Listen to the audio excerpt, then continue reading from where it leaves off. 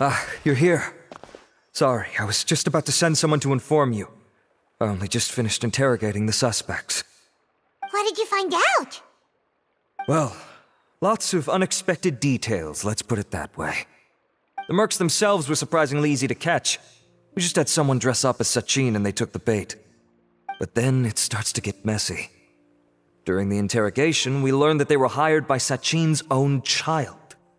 What? Why would someone want to kidnap their own father? What's up with that? It's anybody's guess at this point. In any event, apparently the guys we caught are just the tip of the iceberg. Most of them are still snooping around outside the city.